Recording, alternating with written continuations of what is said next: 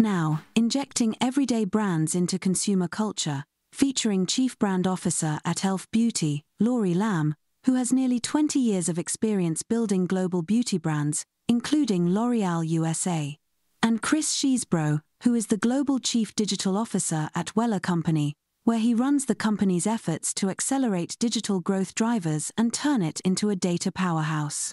They're joined by Moderator Lieberman, Vice President of Customer Success at Suzy. I was really counting on the two of you to do the promised dance on stage. What is this? Maybe our off stage, yeah. We have to shimmy off stage or something. We'll do that. Laurie, Chris, it is so good to have you here. As someone who spends a lot of time thinking about the beauty world, to be on stage alongside the two of you is pretty incredible. Two people who have built insane brands that have had wild success in a very, very competitive space. So thank you so much for joining us today. Thank you for having us. My pleasure. So to contextualize the incredible performance that we've seen from your brands, I'd love to turn back time for a second. Talk to us about your brand story and what parts of your brand story are as relevant today as they were on day one. Oh boy. Laurie, let's start with you and e.l.f. Yeah. All right, well, the origin story of e.l.f., and to understand the origin story of e.l.f., you have to understand what true disruption means, and I'll tell you why. So the origin story is rooted in disruption, and the reason for that is because our brand actually started with a father-son duo that actually sought out a white space. That white space was selling premium quality cosmetics over the internet for $1 in 2004. Did you get all that? I would say that it's white space now even, right? But when they did that, just if you're doing the math already, that was actually 3 years before the iPhone existed. So the thought of buying anything for $1 right now would give me the heebie-jeebies, so never mind premium quality cosmetics. So right there in that story, in that origin story, you have exactly why e.l.f. was rooted in disruption. The DNA is disruptive. And on top of that, you actually unlocked the mission of e.l.f., which is the mission is actually to make the best of beauty accessible to every eye, lip, and face, which stands for e.l.f., e.l.f. Beauty.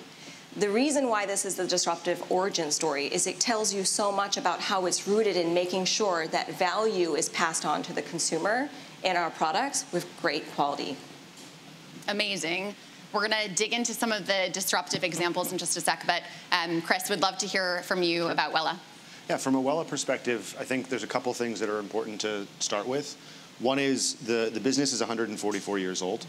Wella Professionals was launched in Germany 144 years ago and really created the hair color, oxidative hair color industry.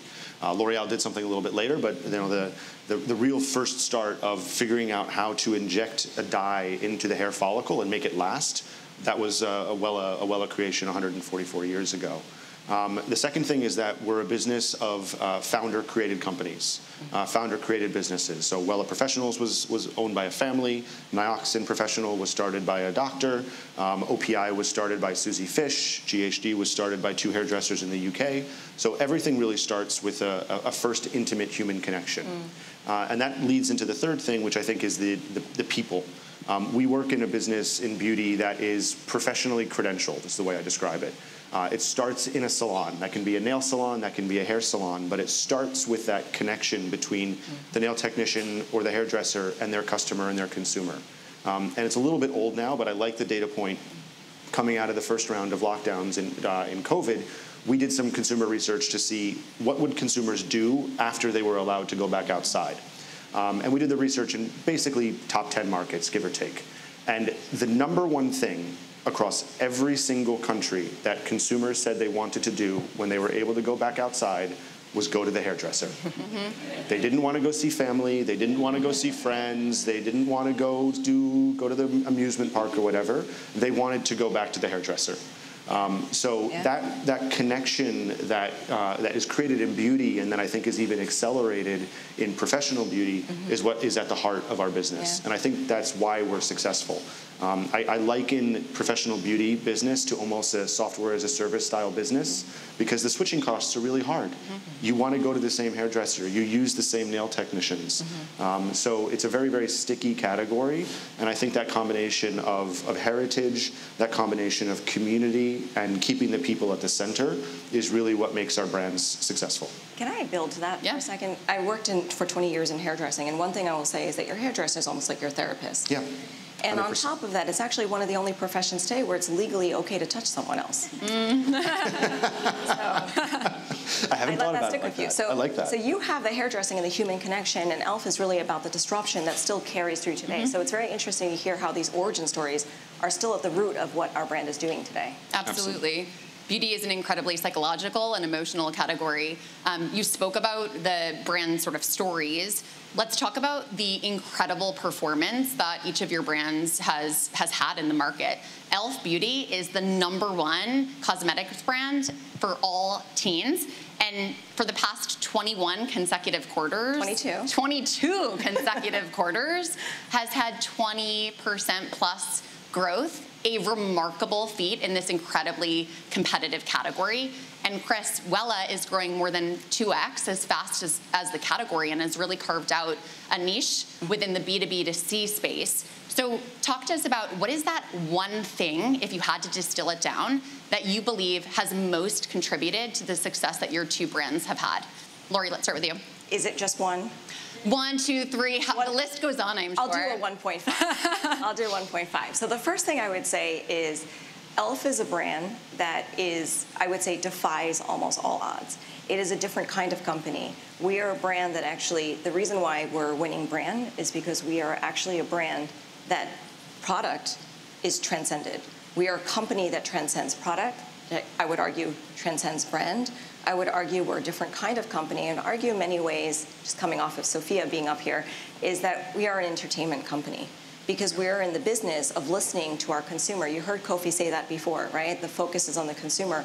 Absolutely, for e.l.f. is that ever more true, because the community is at the heart of telling us what the needs, the desires, the wants, the shifts in the business actually cue up to that. So much that our community feeds back to us. e.l.f., it's almost like you're in my head. Get out of my head, stop listening. It's like you're listening to me. And to that, I have to say, you're right. We are listening. Sophia mentioned earlier, our CMO, listening to social comments. We read every single email that comes in from our community. Every single email, about the order not arriving on time, to the pencil got bent up in the box. We read that because that actually fuels our continuous improvement. The 0.5 I would add to this, and I think this is where sometimes it gets underrated, is our board of directors. And I'll get to in a second, bear with me. Our board of directors is actually over 70% female and over 40% diverse. Do you know how many companies out there have that composition on their board of directors, publicly traded? Only one, and that one is e.l.f. And so why I say that's a factor is because when your board of directors is reflective of the community that you serve, they make better decisions to serve that community. So that's why it's a 1.5. The one would be absolutely, e.l.f. is a brand that transcends product to be something that's more of an ideology. And the second part of it is our board of directors that sit there making the right decisions to serve our community. Absolutely, putting consumer first and your community front and center of everything that you do as a brand. Yeah. Chris, how about you? What is the 1.5 thing that has contributed to Wella's performance success? I can follow the rules. No, I think for us it's one word, which is focus. We have very clearly aligned strategic priorities, and that drives the focus of our teams around the world. We have very clear focus on a category. That category is professionally credentialed beauty.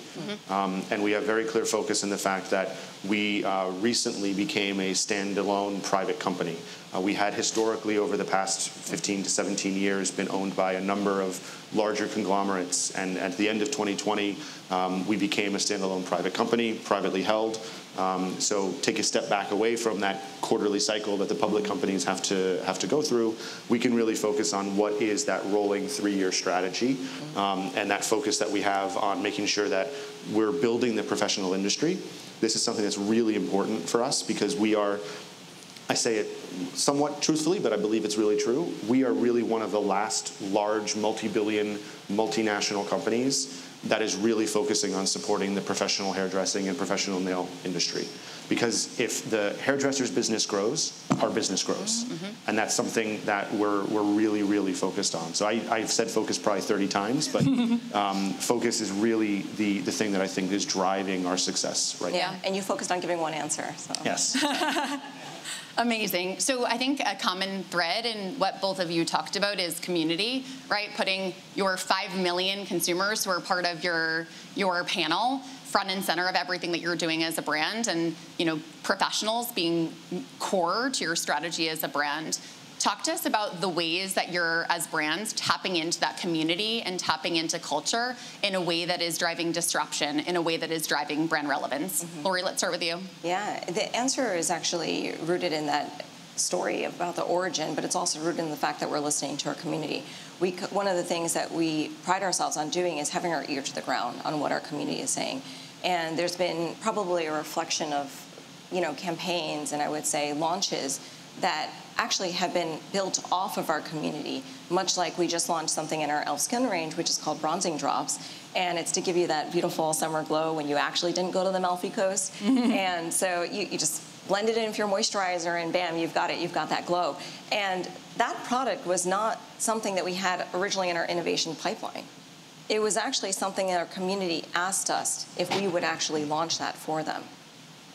They were, there are competitive products out there that do that just fine, but they asked e.l.f. to deliver it to them because they know that we would deliver it without 2,500 harmful ingredients. They know that we would deliver it to them and ensure that it's double cruelty certified. They know that we would also deliver that with the board of directors that's sitting at the table. And walk us through that story. Like, just how fast are you actioning on that type of insight from your community? Walk us through what that process looks like. I'll give you one memorative clip. Seconds.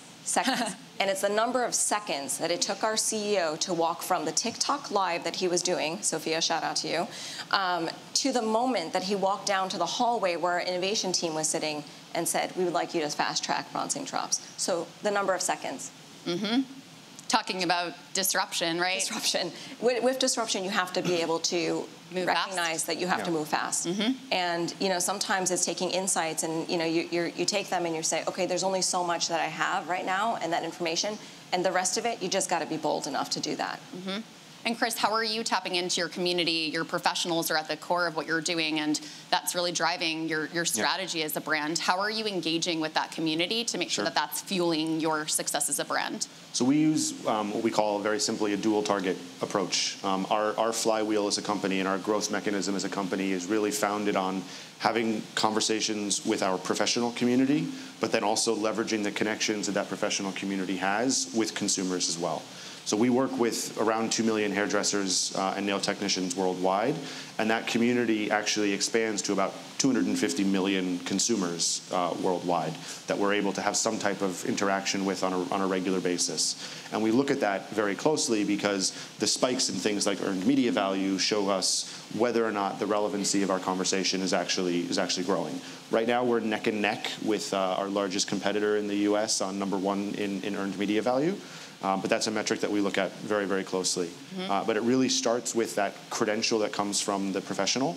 If the product is able to be used on 15 different consumers in one day by a hairdresser who's working 12 hours a day, it's going to do a pretty good job for the one time a day that you use it, or maybe 3 times a week that you use it at home, if it's a shampoo or a conditioner, what have you. So that torture test of the salon is really a proof point.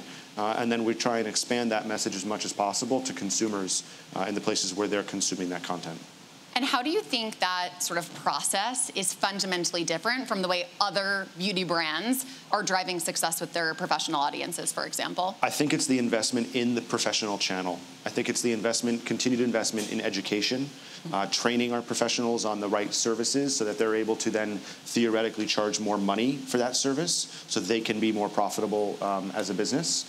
investing in their business skills so that their small businesses can be successful. Hairdressers are primarily small businesses. They're primarily SMBs, which are the lifeblood of essentially every economy around the world. But they don't tend to have gone to business school. They went to beauty school.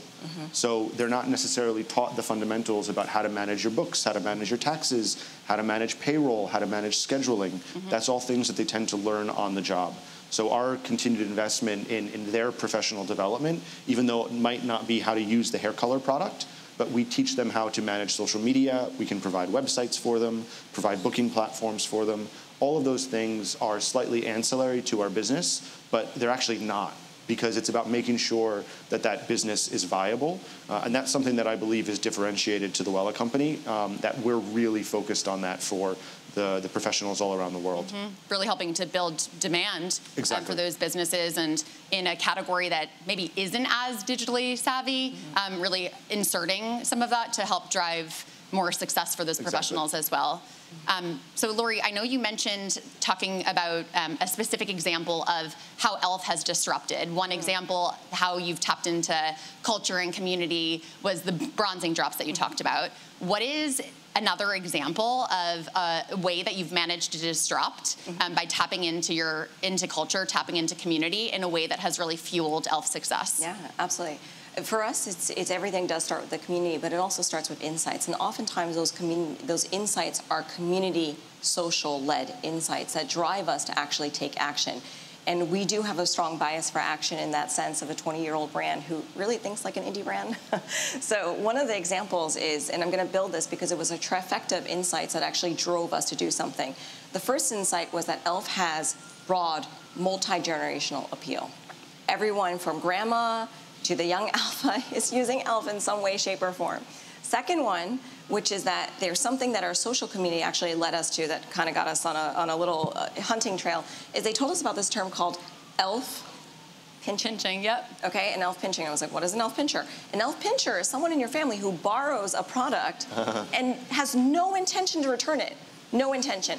I can attest to this because my daughter does this every single day with my lip oil.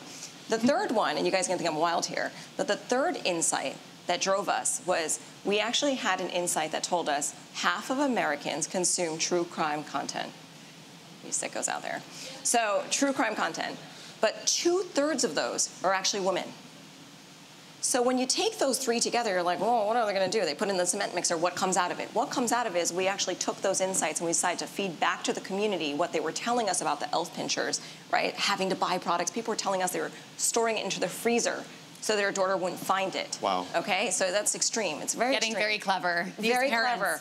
So what we did was we created a 15-minute documentary detailing around a family, around product that just went pinched. It got pinched.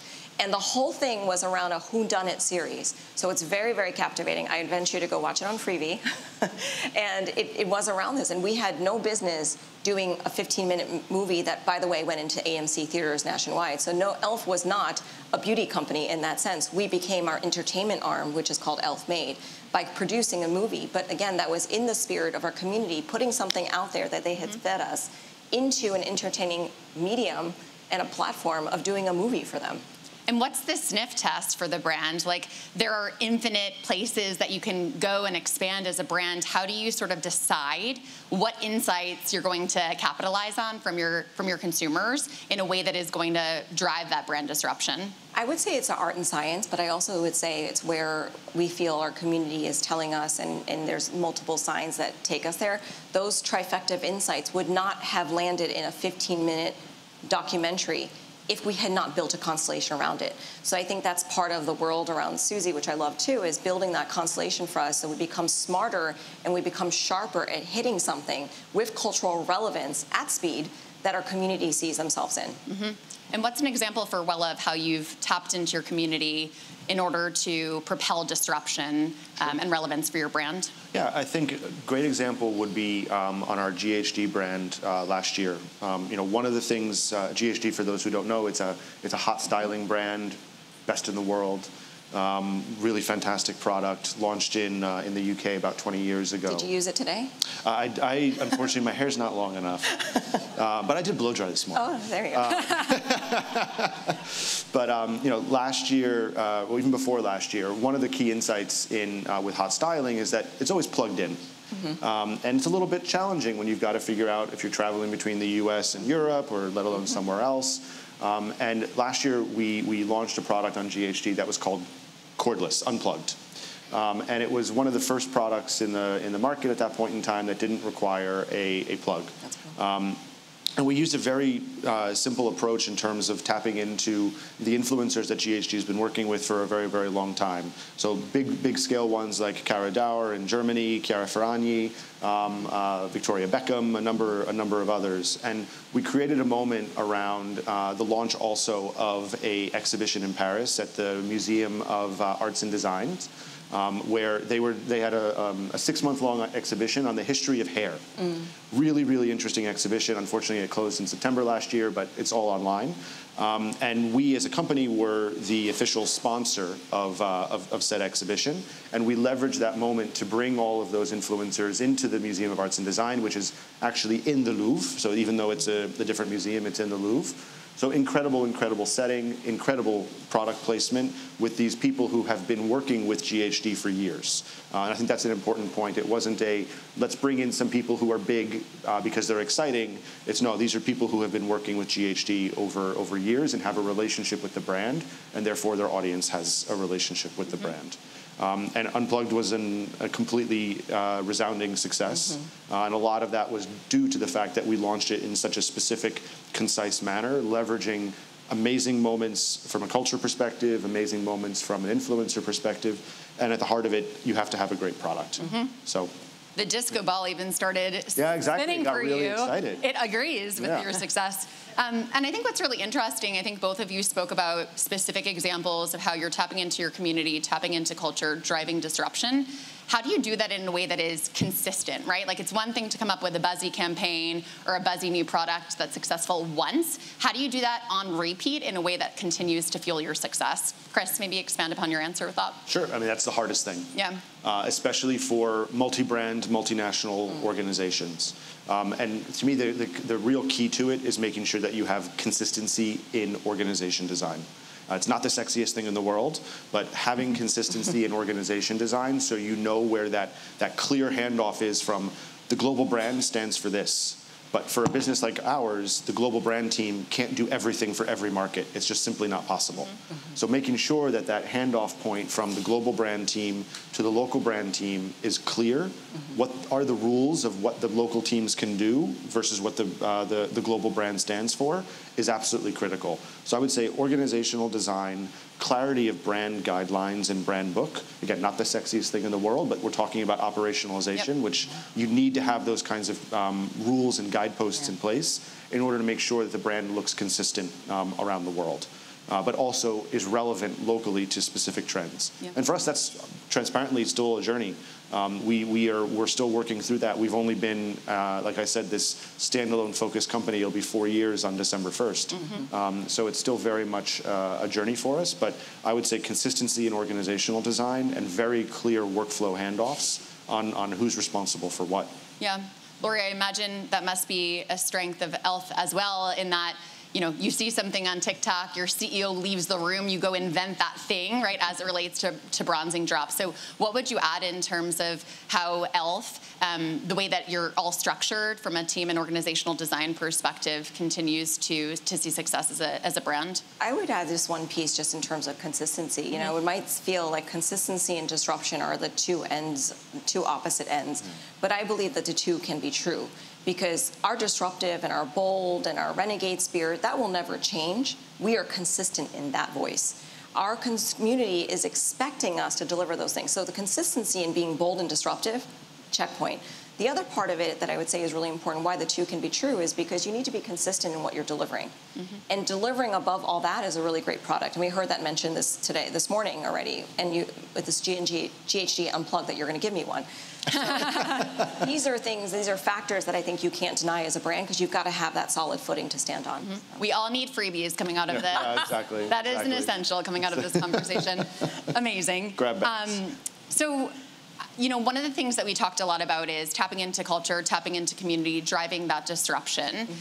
I'd love to hear from you first, Laurie. Like, you've stretched into lots of different places as a brand. You created a true crime. You've partnered with really interesting brands, provoking brands that maybe aren't necessarily a natural fit for the brand. So talk to us about brand elasticity and how you think about the right partnerships, the right collabs that make sense for the brand, but also help you stretch into new spaces. Yeah. You know, one of the collabs that we just did was actually released last week. It was a collab that we took about 2 years in the making on this. So I say that because it takes a lot of thought to make sure you're landing something that your community is going to respond to. And that one was actually with Tinder. So, you know, you would say, what does Tinder, the world's leading dating app, have anything to do with Gen Z? Well, you just said it yourself. e.l.f. is the #1 Gen Z brand. Actually, we've been #1 for 5 consistent quarters. And part of that rationale is because we're listening and we're leaning in. So Tinder, at the heart of Tinder, it's all about human connection. Right, say what you want about it, right? Whether you're coupled or single, say what you want, but it is about human connection. And one of the things that we leaned into is we realized that people who, it's great about dating, whether you're dating or you're going for a job interview, at the heart of it, it's about making a first impression. And that first impression is sometimes the hardest. You talked about coming out of COVID, imagine that. And what e.l.f. did was actually lean into how much prep goes into your date night bag. Even if you're going out on date night with your husband, you're thinking, what am I going to put in my bag? So what goes into your bag? How much prep? What is the person across from me thinking of me? Do I have my best face here? And what we've done is we put your best face forward. Put your best e.l.f. forward. And it's face the first date. Face the first date with confidence to be able to do that. And all these were gleaned off of insights that we were serving. I don't know how many of you know this, but red lips actually get more swipes. You have a better chance at love if you wear red lips on your profile. At least a connection. A connection. How about red fingernails, Chris? Is that also a thing? I think that would work too. Well, or really well, maintained hair with a GHD styler. Above all that, when you actually think about it, you actually put something out there that your community will say, oh, I never saw a mashup between a tech company and a beauty brand, but this actually makes a lot of sense because what you're doing at the end of it is pushing out self-expression. Yep. That's great. Yep. How about you, Chris? I'll use our OPI brand as an example. OPI stands for Endless Expression with Color. So that filter is what we use when we think through partnerships, and we've done partnerships with everything from Xbox to have multicolored Xbox controllers through Vans and movie partnerships. So a number of different things there where Vans and nail polish might not seem like the connection. Xbox and nail polish on the surface might not seem like the connection, even though there are a huge number of female gamers. But we use that simple brand statement as the filter of what makes sense for us from a partnerships perspective. Endless expression of color.